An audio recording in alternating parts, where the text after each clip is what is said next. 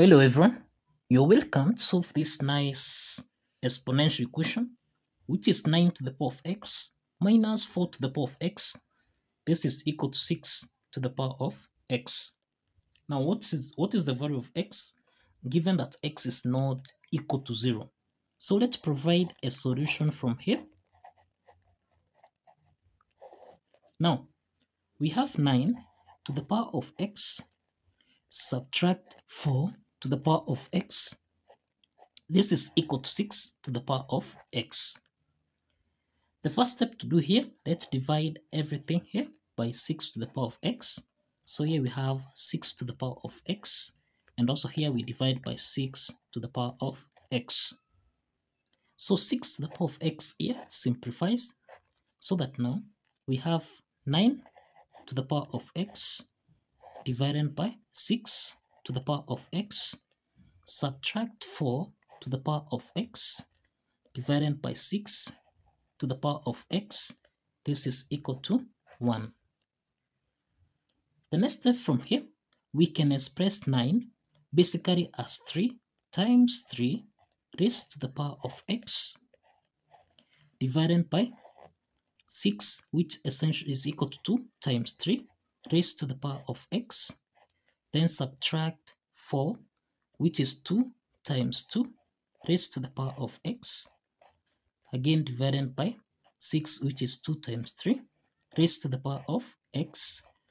This is equal to 1. The next step is that 3 times 3 to the power of x, or 2 times 2 to the power of x, this is in the form of a multiplied by b raised to the power of c, which we can express as a to the power of c multiplied by b to the power of c. Applying this property, then we have 3 to the power of x times 3 to the power of x divided by 2 to the power of x times 3 to the power of x, subtract 2 to the power of x times 2 to the power of x divided by 2 to the power of x times 3 to the power of x. This is equal to 1. The next step is we can simplify 3 to the power of x here, and we can simplify 2 to the power of x. So that now we have 3 to the power of x divided by 2 to the power of x, subtract 2 to the power of x divided by 3 to the power of x. This is equal to 1. The next step is that 3 to the power of x divided by 2 to the power of x. This is in the form of a to the power of n divided by b to the power of n, which we can express as a over b raised to the power of n. Applying this property, then here we have 3 over 2 raised to the power of x, subtract 2 over 3 raised to the power of x. This is equal to 1. Now, the next step is that 3 over 2 raised to the power of x, this is in the form of a over b raised to the power of n, which we can express as b over a raised to the power of minus n. Applying this property, then 3 over 2 to the power of x becomes 2 over 3 raised to the power of minus x, then subtract 2 over 3 raised to the power of x. This is equal to 1. The next step is that 2 over 3 raised to the power minus x. This is in the form of a to the power of minus n, which we can express as 1 over a to the power of n. Let's apply this property so that now we have a 1 over 2 over 3 raised to the power of x, subtract 2 over 3 raised to the power of x here. This is equal to 1. The next step is that since we have 2 over 3 to the power of x here, which is common, we can let 2 over 3 to the power of x be equal to u. Now, since we have 2 over 3 to the power of x and 2 over 3 to the power of xa, we can let 2 over 3 raised to the power of x be equal to u. Substituting u, we have 1 over u, subtract u, this is equal to 1. U is our number, so this is over 1, and 1 is our number, so this is over 1. The LCM is u, so let's multiply everything here by u, so that now u and u here simplifies, so that we have 1 minus u times u, which is u squared. This is equal to 1 times u, which is equal to u. So let's take u on the left hand side, so that we have 1 minus u squared minus u. This is equal to 0. So let's rearrange this equation so that we have minus u squared minus u plus 1. This is equal to 0. The next step is we can divide by minus 1. Everything here by minus 1. Minus u squared divided by minus 1. This becomes u squared. Then we have minus u divided by minus 1. This becomes plus u. Then plus 1 divided by minus 1. This becomes minus 1. This is equal to 0. So this is a quadratic equation where with a equal to 1, b equal to 1, and that c is equal to minus 1. So to solve for the values of u1, u2, we apply the quadratic formula, that's minus b plus or minus the square root of b squared minus 4ac, everything here divided by 2 times a. So let's substitute the values of a, b, and c, so that now here we have minus 1 plus or minus the square root of, now 1 squared, subtract 4 times a, which is 1, times c, which is minus 1, everything here divided by 2 times 1. Now here we have minus 1 plus or minus the square root of 1 squared is 1, minus 4 times minus 1, this is plus 4, and everything here divided by 2. So now here we have minus 1 plus or minus the square root of 5 divided by 2. So this implies that we have two values of, that is u1, u2. This is minus 1 plus or minus square root of 5 over 2. Now this implies that u1 is equal to minus 1 plus square root of 5 divided by 2. And we have that u2 is equal to minus 1 minus square root of 5 divided by 2. Now, if you recall,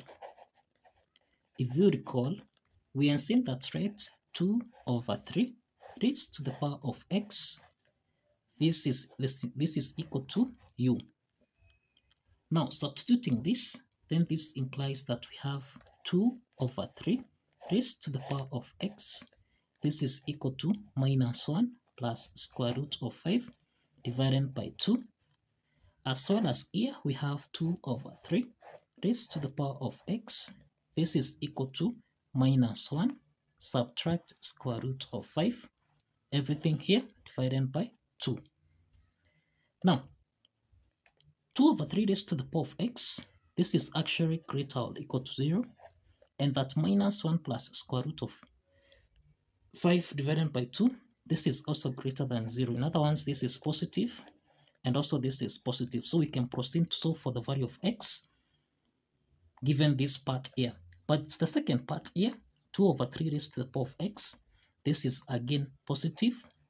This will give us a positive value, or this is greater than equal to 0. But minus 1 minus square root of 5 divided by 2, this is less or equal to 0. So this means that here we'll have undefined result. We'll have undefined result. And this means that this second part here, we cannot proceed to solve for the value of x, and therefore this part is rejected.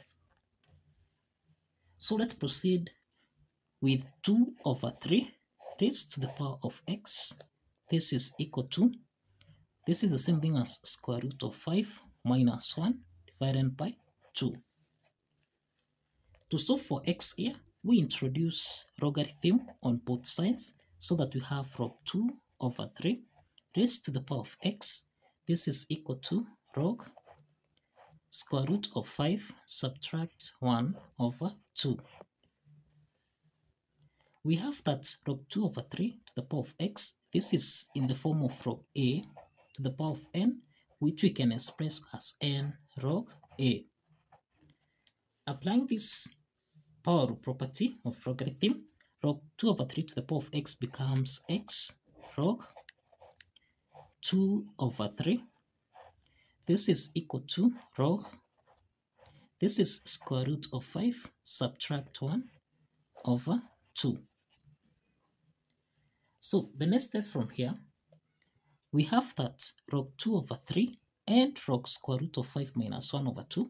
This is in the form of log a over b, which you can express as log a subtract log b. Applying this logarithm property, then here we have x into the parentheses.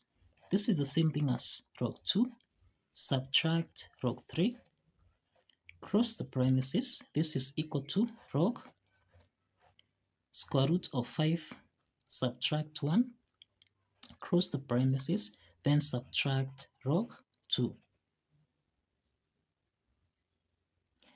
Now, this implies here we divide both sides by log 2 minus log 3.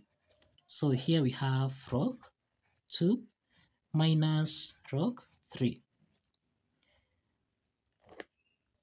Now let's simplify log 2 minus log 3 on this side so that now x is equal to log.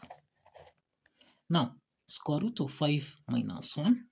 This is the same thing as log 2.2361 subtract, this is subtract 1, then subtract log 2 divided by log 2 subtract log 3. So we have that x is equal to, now, log 2.2361 minus 1. This is the same thing as 0.0925 minus log 2, which is 0.3010 divided by 0.3010 minus log 3, which is 0.4771. And this implies that here we have 0.09205 minus 0.3010. This is the same thing as minus 0.20895 divided by 0.3010 minus 0.4771. This is minus 0.1761. So let's simplify here. Negative and negative simplifies. So this means that the value of x here is equal to 1.1865. So this is the value of x. This is the value of x. So let's verify. Let's verify that this value of x satisfies the equation. So if you recall, we end at 9 to the power of x minus 4 to the power of x. This is equal to 6 to the power of x. Substituting x, then we have 9 to the power of 1.1865, subtract 4 to the power of 1.1865. This should be equal to 6 to the power of 1.1865. So 9 to the power of 1.1865, this is equal to 13.5584. Subtract 4 to the power of 1.1865, which is 5.1802. This is equal to 6 to the power of 1.1865. This is the same thing as 8.38063. So if you subtract here, we have 8.3782. This is equal to 8.38063. So we can round off to 2 decimal places here, and this becomes 8.38, and this is equal to 8.38. So the left hand side is equal to the right hand side. And this confirms that the value of x here, which is equal to 1.1865, satisfies the equation. So kindly follow the steps, like this video, and kindly subscribe. Please like this video and subscribe. See you in the next video. Bye bye for now.